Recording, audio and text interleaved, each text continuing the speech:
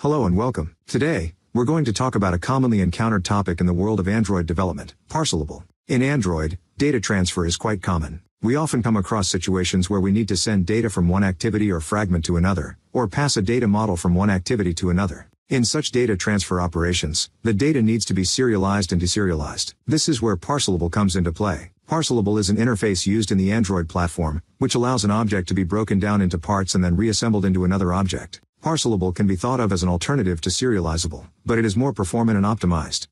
Step 1. Setting up the project. The first thing we need to do is set up our project in Android Studio. Open Android Studio and create a new project. Choose a suitable project name, package name, and select the minimum SDK version based on your target audience. Step 2. Designing the layout. Before creating the Parcelable class, let's start by designing the layout as shown in the video. We'll need to create a layout that includes 3 edit text objects for gathering user input. Additionally, we'll add a button to facilitate the transition between activities. Step.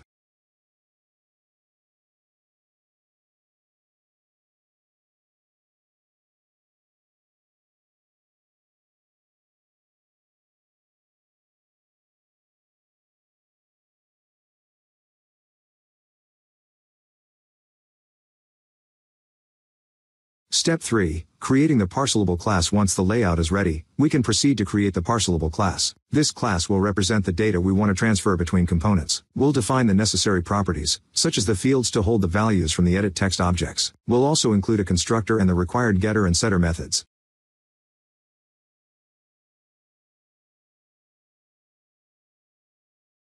After defining the Parcelable class, we'll implement the Parcelable interface by adding the necessary methods. Write to parcel and create from parcel. These methods will handle the serialization and deserialization of our object.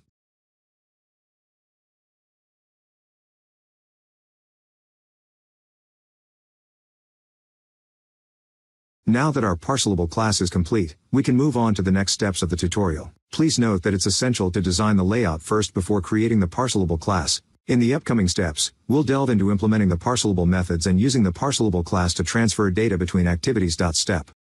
Step 4. Using Parcelable in activities or fragments. Now that we have our Parcelable class ready, we can use it to transfer data between activities or fragments. Let's see how we can achieve this. In our code, we have defined edit text and button objects, namely ed first name, ed last name, ed age, and btn send.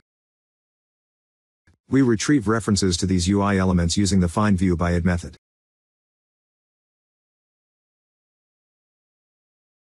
Next, we set an on-click listener on the btn send button. When the button is clicked, the on-click method is triggered. Inside this method, we retrieve the values entered by the user from the edit text objects, ed first name, ed last name, and ed age. Using these values, we create a new instance of our Parcelable class, user, and pass the collected data as parameters to its constructor. To transfer this Parcelable object to another activity, we create an intent by specifying the current activity, main activity, and the target activity, user activity.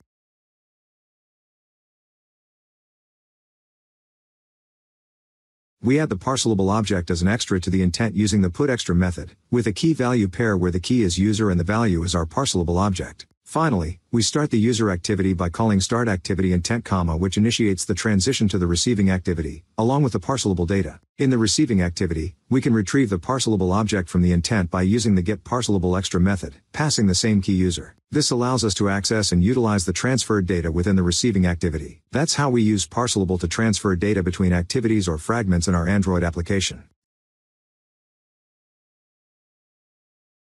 Once we have designed our user interface, let's take a look at the layout file. We have used the constraint layout as the root element and added 3 text views: text view first name, text view last name, and text view age. These text views will display the corresponding data we receive through Parcelable. With the help of constraints, we have positioned the text views on the screen, ensuring proper alignment. The layout_width and layout_height attributes are set to wrap_content to adjust the size based on the content. In just a few simple steps, we have created a visually appealing layout for our user activity. Now, let's move forward and handle the data received from the previous activity. In our code, we have defined text view objects, TV first name, TV last name, and TV age. We retrieve references to these text views using the findViewByEd method.